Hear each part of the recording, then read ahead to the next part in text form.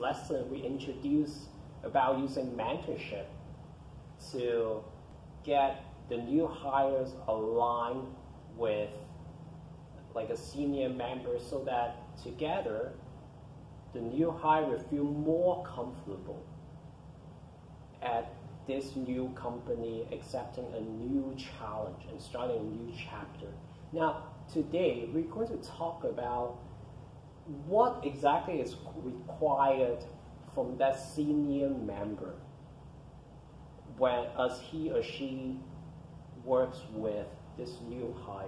Now, when it comes to growth, there's typically 4 stages involved, and I'll explain why these 4 stages are so important for the mentor as he provides training to this new hire.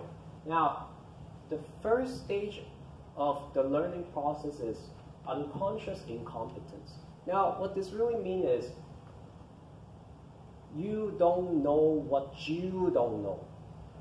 When you get into a car, assuming that you are an inexperienced driver, you've never driven a car before, so in your head, you always imagine yourself driving a car with a car key, and then you just start driving, and you always think it's easy, right? Now, what happened is, this is the first stage, always about not knowing what you need to know. And the second stage is conscious incompetence. It means you start to realize that you don't know something.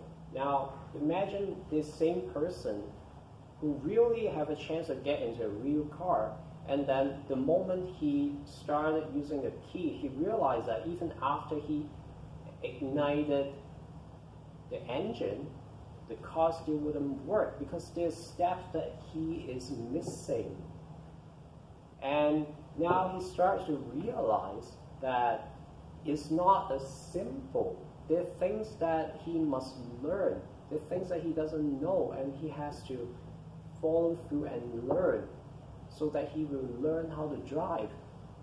Now, third stage, conscious competence. This is really the stage that you have to try to learn slowly. Imagine the same person would go to a driving school and slowly pick up all the lessons and get behind the wheels to really learn like a student driver. Now at this stage, this person will still have to learn slowly and be really careful as he goes behind the wheels. And it's expected that he or she will stay at this stage for quite a couple of years so that he will grow gradually and to improve his skill sets. Now, last but not least, unconscious competence. This is a stage that for the same person after he has driven vehicle, really stay behind the wheel for a couple of years, then he eventually develops into a proficient driver that he or she doesn't need to think too much and becomes automatic with driving the vehicle. And from this stage all the way to here, it takes consistent learning and time.